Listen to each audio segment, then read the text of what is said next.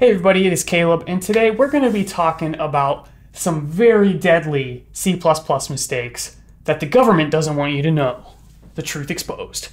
So where are we going to start? The very first thing is we're going to start with some, things that aren't really that bad, but you might not want to do. And then we're going to get into some actual mistakes that can break your code that you can't do or you definitely do not want to do. C++ Builder is the IDE of choice for rapidly building C++ applications. Utilize drag and drop visual components that are responsive and allow for cross-platform deployments. When building data-driven applications, you can bind data sources to visual components to make working with data easy. Go ahead and get started with a free trial of the Architect Edition, which will give you all of the features of C++ Builder. So whether you're a beginner just getting started or want to build enterprise-level applications, C++ Builder is the tool for you. I'll leave a link in the description.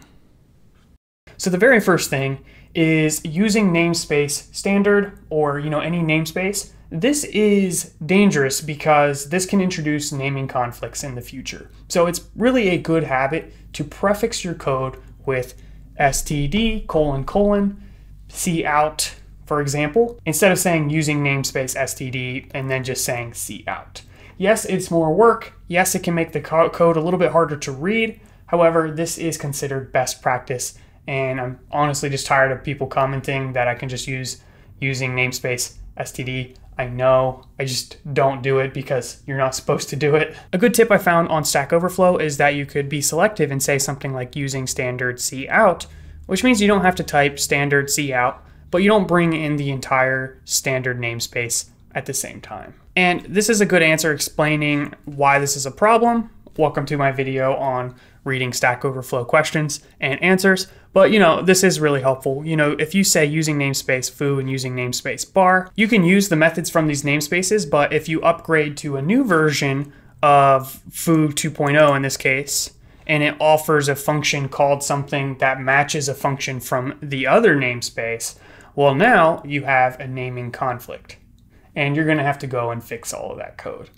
Definitely not something I want to do. A little unrelated, but I have been doing some Python content. The equivalent of this is if you were to import asterisk from a module, which just brings all of the identifiers into the local scope, which is just dangerous. This is a similar issue, why people don't like global variables. It introduces a higher chance for naming conflicts, bugs, etc. The next issue with C++ development is that people are using C++ like it is C. Now, fortunately, most of C is included in C++. So if you're coming from C, it's really easy to start using C++, and you're not really going to have too many issues with your code. However, you're also missing out on a lot of benefits that C++ offers if you're writing code like it is C. So for example, in C++, you can use object-oriented programming. You could use vectors, and all of these other things that make your life a whole lot easier. You can use the string class instead of using a character array. So unless you're interfacing with C, I would do my best to use the C++ capabilities. Now with this, a lot of people will still use C++ capabilities, but they'll still have some lingering things that you would often see if you were coming from C programming.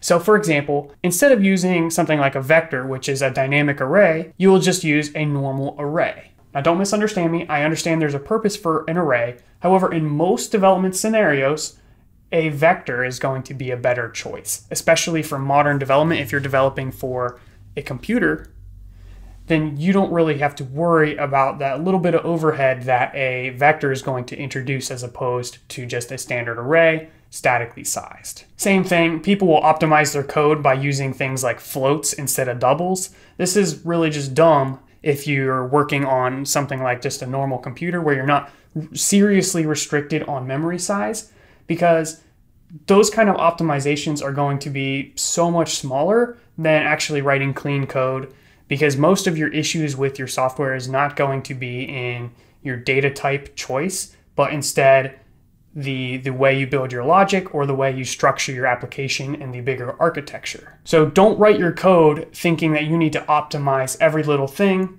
and in the process, write code that introduces bugs or issues in your software. If you're trying to optimize for memory use and you switch from a double to a float, this is dumb because now you're going to potentially introduce rounding error or number issues in your software. So you were trying to optimize, but in the process, you actually made your software worse. Now, this is coming from the perspective of someone who does all of his development on just a standard computer. So I can't speak to those who have to be, really, really careful for like small devices.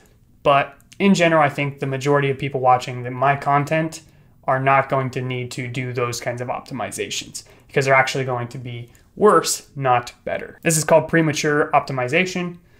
You don't want to do that. So design your software, use the best data type that makes your code readable. With this is to use the capabilities that are available to you, such as things with C++ 11 or C++ 17. This is just crazy. I was in a university and I used vectors in my C++ code. And basically one of the rules was that, hey, if your code doesn't compile, it's an instant 0. And you have to compile a little bit different to use C++ 11. So I submitted my code and I was given a 0. So I'm in a school that's supposed to be prepping me for, modern application development, and I'm not allowed to use a capability that was implemented in C++ 11, which is now 9 years ago, possibly 10 years or more when you guys watch this video. That's just crazy to me. I mean, in the teacher's defense, it was a TA who was doing the grading, so I'm sure he was just like, run, oh, it didn't run. Next, run, oh, it didn't run. Overall, I think there should have been a little bit more effort in encouraging people to use some of those modern capabilities. For example, there's a lot of things that make your life easier, such as initialization syntax, the ability to assign and then put curly braces and all of the values in there instead of saying vector.pushback. That's a little bit extra work. Here's another tip similar to using C stuff inside of C++, and that is trying to use a pointer anytime you can. Don't do that inside of C++ because C++ has the option to use references, which is almost always a better option than pointers. For example, you can use references for parameters and functions, and that will allow you to change or swap values, and that works just fine. You don't always have to use pointers. Next up is logical errors, and these are things that the compiler is not going to catch. You're not going to get a compiling error and you're not going to get a compiler warning. So a beginner should understand the difference between an error, a warning, and then a logical error. So a compiling error, the first one I mentioned there, is your code's not going to compile. You have to change it before you can compile your code. A warning, your code can still compile, but it noticed some potential issues in your code. And then that final error is the compiler worked, it didn't notice any potential issues, but there is something wrong in your code, aka a bug. So if you're not designing your code good, you're going to introduce bugs in your software, and these are known as logical errors. So you should understand as a beginner the difference between those different things. There is a difference between a compiling error, a compiler warning, and then a logical error. In other words, if your code compiles, it doesn't necessarily mean everything is good. You need to go an extra step and really think through the logic of your program.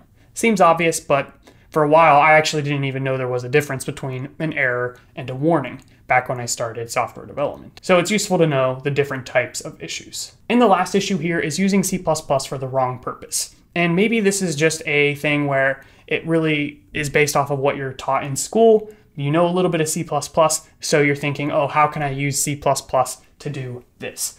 But instead, you should approach software development thinking, oh, here's a problem. What tools can I use to solve this problem? So don't start with the technology, start with the problem and figure out how to solve it. And the next thing is to just use C++ for its intended purpose. If you're using C++ for game development, that's great. However, I get a lot of people asking me, oh, how can I use C++ for web development or questions like this? And really, I think you should first figure out the problem and then figure out what's the solution to this problem.